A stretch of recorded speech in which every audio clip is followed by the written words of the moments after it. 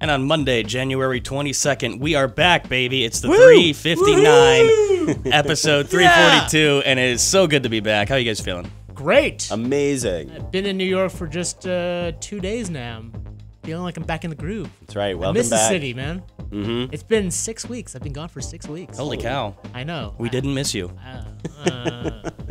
Well, there's that 359 dynamic I miss. That's a lie. We missed you very much, as did everybody joining us here. Hopefully we're going to see some of the regulars back. Sorry we had to take such a long, weird hiatus, but scheduling is scheduling. We had CES, and then we had the Detroit show last week, and really we're just getting our equipment back to actually do this. So literally this morning, I had to put the literally this encoder morning. back together. That's why we're running a little bit late. We actually had to put everything back together. Not we, Brian. No. We do nothing. Ben and I literally just sit here. I'm just a talking head. Yeah. If that, at times, right? Just talking You're just shoulders. a pretty face, Ben. Well, thank you. That's sweet of you. All right, I'll take it. Starting the new year with a new, brighter attitude. The new year in the middle of the 20s of January. Well, mind you. It's the first time I've stepped in the office. For me, it feels like the new year.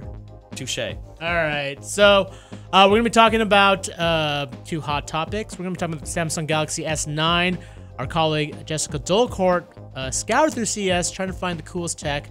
I came up with this nice wish list of things we want to see in the next flagship phone from Samsung.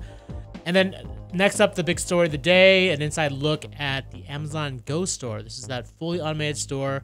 Our colleague Shar Tipkin got to check it out, but Ben worked with Shar on the story. He's able to kind of run through the store, what it's like, why we should care. So with that, let's get it going. As usual, if you have any questions, leave them in the comments section.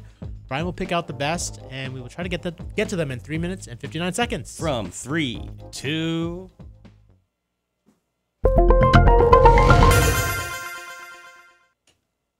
Welcome to the 359. I'm Roger Cheng. I'm Ben Fox Rubin. The Samsung Galaxy S9 is expected to make its debut late in February at Mobile World Congress, but we've already got a wish list of features that we want to see on the phone.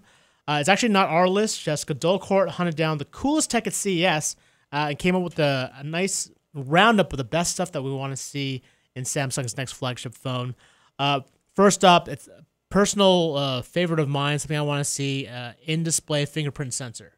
Now, you've been using Face ID for a while now, right? I Yes. mean, like, it's relatively easy, right? It's not that hard to use. No, Face ID works relatively well. I mean, there are some errors every once in a while, but I do miss having a fingerprint sensor in the front. Now, Samsung also, when they moved to this all-display design, put their fingerprint sensor in the back in probably the most awkward position possible. Yeah, it's a little weird. Right next to the camera. I'm still not used to it, but it's nice to have it. I agree sure. with you that having a actual physical fingerprint sensor is better for me anyway. But you know, Apple moving to Face ID, it does make you wonder if they are ever going to do another fingerprint sensor for that flagship. I mean, there are situations where I would like to just unlock the phone on the desk, you know, without like staring at it, so I can see what's going on my phone. And in those situations, like having an actual fingerprint sensor embedded underneath the display is handy. And as Vivo, this Chinese phone maker, has shown that it's definitely possible. They're coming out with one. You know, Synaptics has said that more phones are going to come out with this technology. So at least on the Android side, I think we're going to see some of this technology show up.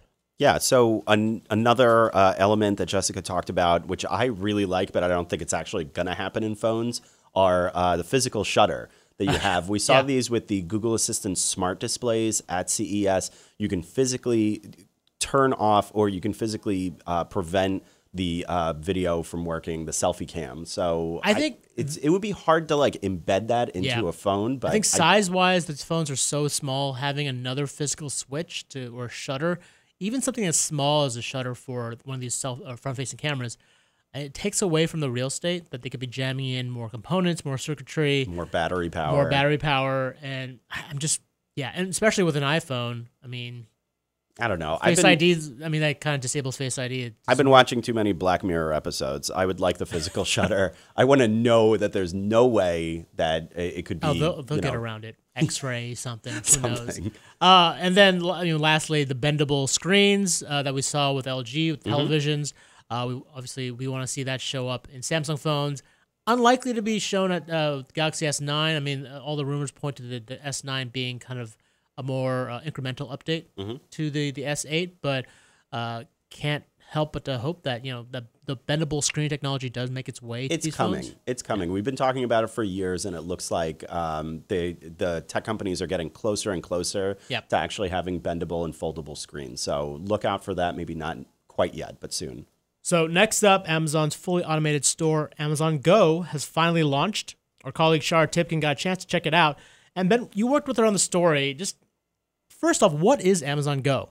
It's basically a cashierless store. You walk in, you scan your phone at a turnstile, you walk in, you pick up whatever you want, and the store recognizes and notices what it is that you're picking up, and then you could just leave. And you don't have to talk to a cashier. You don't have to talk to a person if you don't want to. I guess that's what I'm curious about. Like, how does that work? Like, how does it know that you're picking up a certain object, and what if you put it back down? What if you pick up multiple objects? Like, how do you not constantly trying to fool that camera? They have a ton of cameras around the store that are constantly tracking your entity, your body movements, everything like that, even if it's a bustling, very busy store. And this is something that Amazon worked for 5 years on. So there's a reason that it took this long, because it's a really complicated problem. Speaking of which, it was delayed, right? They actually set the goal to launch by middle of last year. Yep, and early 2017. And we're in 2018. It's just launching now. Yeah, it's a little disappointing. They didn't really provide much of an explanation as to why it was delayed. Everything that we were hearing was that they had glitches, but they just said that they had so much enthusiasm from Amazon employees that they just held off until now. And lastly, are we going to see this anywhere else? This is right now, Amazon Go is just at the headquarters. Right. They're saying they're laser focused specifically on this store, but I would expect other retailers to start to get a little nervous, and maybe we'll see more of this type of technology start cropping up in the next couple of years. All right. For these stories and more, check us out on CNET. I'm Roger Cheng. I'm Ben Fox Rubin. Thanks for listening.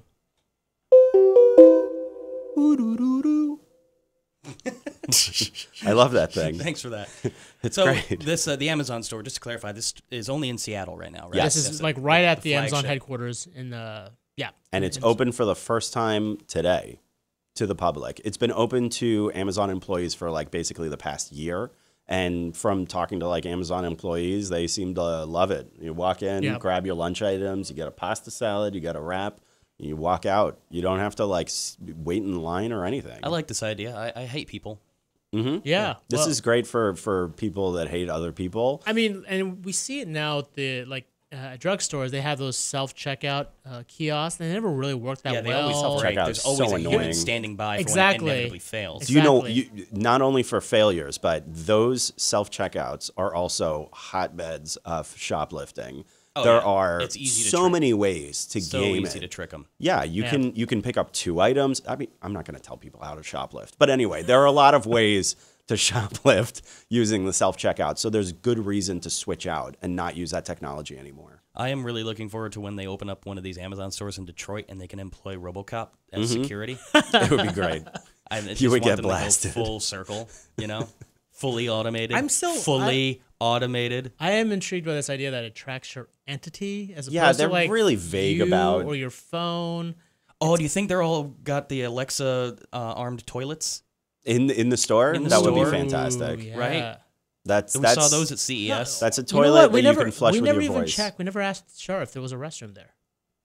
It's If there was like a place that you could just like run off, like There's a restroom, but only for robots. yeah, that's right. So just get an oil It's change. dispensed, yeah, exactly. Oil. You're not going to be there for very long. That's you know. true. You You're walk on the in, go. you're like- Like, well, I need to go, so I've got to go to the Amazon Go store. The only Sorry. reason any store has restrooms is because you're inevitably stuck behind that lady who insists on paying with a check, and you can't wait that long. Never Yeah. again. No. Never again, thanks to Amazon Go. But it's really, as talking about the self-checkout kiosks, that's like one of the only checkout technologies that's really existed for a long time. Now we have mobile payments, but Yeah. I use mobile payments, especially with this fingerprint sensor. It's janky. It doesn't work most of the time, or it doesn't work half of the time. So something like Amazon Go will be really valuable and useful for customers. And it's worth mentioning, there is a lot of hand-wringing about what does this mean for jobs? What does this mean for automation? Is this going to put cashiers out of work eventually? It's hard to say. So we got some fun stuff going on in the chat right now. Welcome back, some of our loyalists who have stuck out the ugly last month with us, Srinjoy, Josh, etc. And hello to some new fans and friends. First up, Srinjoy wants us to play a game. Remember the whole Okay. Marry F Kill game. Yeah, Oh, of God. course. Okay. So- I hope I don't get fired. Yeah. Let's implement kill don't care for Pokemon Go, Android Go, Amazon Go. Implement, kill, don't care. I don't care about Pokemon Yeah, Go same anymore. here. Implement. What were the other two? Sorry. Amazon Go and Android Go. What is Android Go? What the hell is that? As usual, Stringjoy knows more about technology than we do. Well done. Well, I'm So gonna enjoy have the to- show is yours. Yeah, yeah. we've now Bequeathed it to by you. the magical powers Oh, of Android tech. Go. It's a stripped down version of Android for entry level phones. Oh. So Well, I would that's really deploy positive. Android Go and then Amazon Go. What was the last one? Don't kill. Or Kill? be friends with it. No, you gotta Take it out to the kill, movies. implement, or don't care. All right. that's Why tough. don't I kill Pokemon Go? Yep. I don't care about Amazon Go. Oh, no, I don't care about Android Go. because it's not in our Yeah, area. it's not a Yeah. region, and then deploy Android Go because I would agree with I don't that. want lines. I hate lines. Nobody likes them. Good. Yeah. That was a fun game. We should play that again sometime.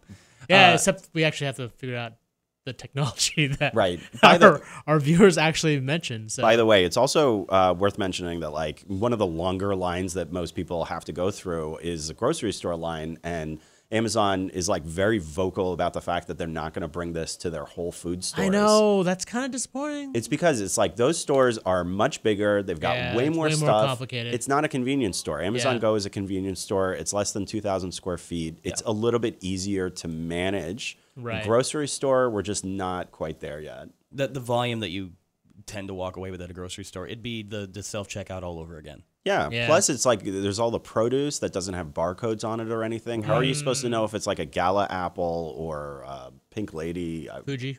or a Fuji? Sure. You know, all Or that Red stuff. Delicious. Yeah. Eventually, I think we could get there, but I don't think image all recognition about is machine quite learning, that man. good. It's all about machine learning. Just use the words machine learning. Yeah, I'm just we'll gonna solve say it. everything. Exactly.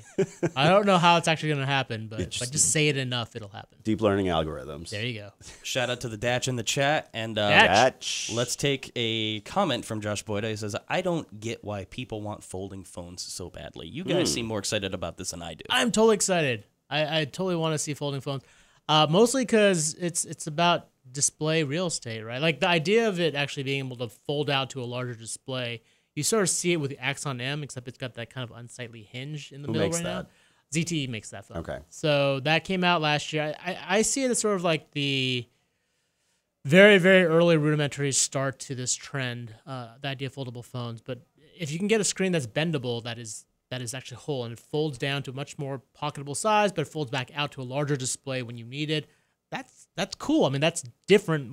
I feel like the phone industry has gotten kind of boring last couple of years, aside Or from it's been very similar, yeah. yeah, it's been very We've all similar. A lot fallen of into the same minor pattern. updates, and I feel like 2019 or 2018 might be similar, a year where a lot of the big phones only see minor updates. So it would be kind of cool to see something radical and different and innovative in this industry. That's why I'm excited about it. I agree with you. The last point, especially that it would just, from a philosophical basis as a tech reporter, it would be something totally different and interesting to write about. But if it doesn't actually provide customers with something different that they really want, then it's not going to take off. Because like there is a reason why all the phones look very similar now. It's because it works, Right? And people are comfortable and used to it. So the one of the ZTE executives who was showing off the Axon M, showing off one of the new apps.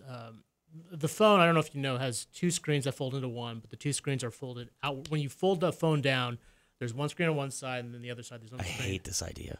No. The worst idea. This was a great app that he showed and there's me. though. advertising on the back of your exactly. phone. It's no. The app that he showed me was great. Like on one side, the one you're looking at is the camera viewfinder. On the other side is like this little cartoon or whatever, and it gets your kid to watch the screen. Because one of the troubles I have is having my kid stare at the screen so I could take a photo of him. Oh. But it displays cartoons and little things to grab your kid's attention. He stares up at the screen. You know what else stares works? at the camera.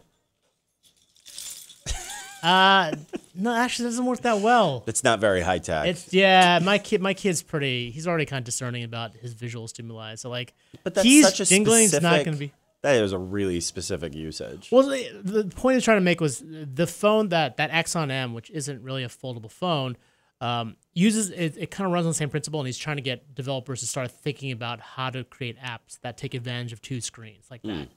And, there are other ones where you're playing games, or you're teaching you've got two screens there. You're teaching someone how to play piano, right? There's two piano keys on each display. You play one, the other one runs through the same thing for a second person. I respect what they're trying to do, but I don't really see much use for that second outward-facing screen. But we'll see. We'll see. I mean, I think that's the thing. Like, we don't really know what those killer apps are yet. But I think the fact that people are starting to think about it is a good sign. I just like the piece of paper phone. You've been reading about it in technology or in sci-fi for a long that, time. Like, literally rolls up. Yeah, or just you fold it like a piece of paper. You put it in your pocket. Yeah. You know, like that's eventually what. I don't think we're gonna have that anytime soon, but that's kind of cool. I was in that pitch meeting. Isn't it really terrible when you drop your phone on face down and it shatters the screen? Hear me out. Let's put more glass on the back. Let's put more screen to shatter. Yeah. Well, I'm assuming Corning will get the whole Gorilla Glass thing down and they'll be super indestructible. No, I guess. We'll Sure. Why not? Hey, let's engage with the audience a little bit because we are running out of time. Let's do it. Srinjoy, on the theme of the S9 wish list. Yes. Is Synaptics fingerprint sensor applicable on every type of OLED screen, like AMOLED, POLED, etc.? I would need a double check on that, but I think it's supposed to be underneath the screen, so I don't think glass type actually matters as much. At least because the actual fingerprint sensor, the way it's supposed to be works, able to, it's light based. Yeah, so it's supposed to be able to go through. Transparent. Yeah. Doesn't matter what type. I possibly. think so. I wonder if refraction might have an effect on it. I don't know how that works. I know Qualcomm, if not Synaptics, were working on in-screen fingerprint sensors that they're using could work. Radio waves or something. Yeah, right? so you could do it under metal or other things like that. So it didn't even just have to be glass. It didn't have to be transparent. So that just provides other potential uses for different phone makers. And one more from Josh Boyd. Won't bending a display wear it out over time? Good question. Ooh, that's a great question. We don't have enough of them to know that. Yeah, I don't really know. I mean, I think the bigger problem is less the display and more everything underneath the display. Like, how do you get the battery to bend? How do you get the chip, the processor, all the components underneath? Like, how does that all fold, right? Or do you have it on one side and does the other side sort of thinner sheet that bends over? I don't know. It's really, I think there are a lot of definitely practical hurdles that these companies have to figure out before this is a reality. Meanwhile, we can keep dreaming. A little off topic, but Scott Myatt's got a good question. Multiple news reports today in the UK saying that there is a leak from KGI that says Apple will stop production on the iPhone 10 this summer due to poor sales. No. Watson is doubling into that question. Any expansion on that? Okay, I wish I had heard about that before the podcast. I know. KGI definitely is a known quantity. Record. Yeah. I can't imagine them stopping production on the phone. I mean, that just seems... Okay, so Watson then wants you to answer if there's going to be iPhone 10 Plus. I mean, I think the rumors are calling What's more likely at this point? I mean, I think it's going to be a little bit of... I don't think they're going to stop production. I think production's going to continue. I do think there is going to be some sort of iPhone 10 Plus or whatever they're going to call the next iPhone. It's going to look like this, but bigger. iPhone 10.2. There are a lot of... Yeah, 10.2s, 11. iPhone 10i. Isn't that just iPhone 12? 10 just plus 10 1? plus 2 is iPhone 12. Right. Whatever. I mean, I think we are going to see a bigger version of this phone. I mean, that's what the rumors are pointing at. I don't think they're going to stop production of this current phone, though. It's been a weird year for How the have iPhone. the sales been? I don't watch that It's stuff. unclear. I mean, we're going to find out in a couple of weeks when Apple reports earnings. But, I mean, all indications... Wasn't that in March? No. It's fairly soon. Sooner? Okay. Yeah. But all indications are, I mean, it's done pretty well. It's sold well. I mean, I think there are varying reports about how well it's done, but it's not a flop by any means. We don't see in their own quarterly reports. We don't see a breakdown of the specific phone models. So, but just the absolute numbers would give us some sort of indication. Totally, right? And it's the fourth quarter is what they're going to report, and that's the holiday season. So you should expect very big numbers, but. Even a bad quarter for Apple is something that most other phone makers would be super jealous of. Yeah. So it's going to be a big number, but it'll be hard to tell whether it's going to be iPhone 10 did really well or not because they don't break that out. We should look into it more though. So Scott says that the Daily Mail's reporting on it too. All right, we'll definitely take a look at it. Yeah, thanks for the heads up on that. Thank you for the scoop. I like that Matthew Datcher says if OS X is named after big cats, maybe iPhones are going to start getting named after little cats. I like that. Oh, yeah. Tabby. Little kittens. Okay. The Himalayan. The Himalayan. This is a good idea. And we're off the rails. Hey, I think that's probably a good time to call it quits for the This first. nice being back. Thanks everybody. Yeah, for, thank you for all coming. the warm welcome. Feels like a nice old comfy chair. Just easing back into. That's right. Sorry, you That's guys have what we got to get on the budget for next season. comfy chairs. chair. Comfier chairs. Okay. I'm cool with that. These the whole chairs are thing. not that great. Do the whole thing from recliners. Anyways, Ooh. Ben, Roger, it's nice to be back in the captain's chair here with you. Yeah. It feels right. Yeah. Take us Anyways, home. Take us Good. home. All right. If you liked anything you saw or heard here, check us out on CNET. Our podcast is available on iTunes, TuneIn, Stitcher, SoundCloud, Feedburner, Google Play Music, Amazon Echo. It's not on SoundCloud. That's not on SoundCloud. You're Sorry. right. You're going from memory. I'm going from memory, and I forget SoundCloud. It's no longer on SoundCloud. Sorry. It's okay. Sorry. You're back. You're back. Also, CNET. Check us out on the Echo. It's cool. Thanks, everyone. We'll be back again tomorrow. Theoretically.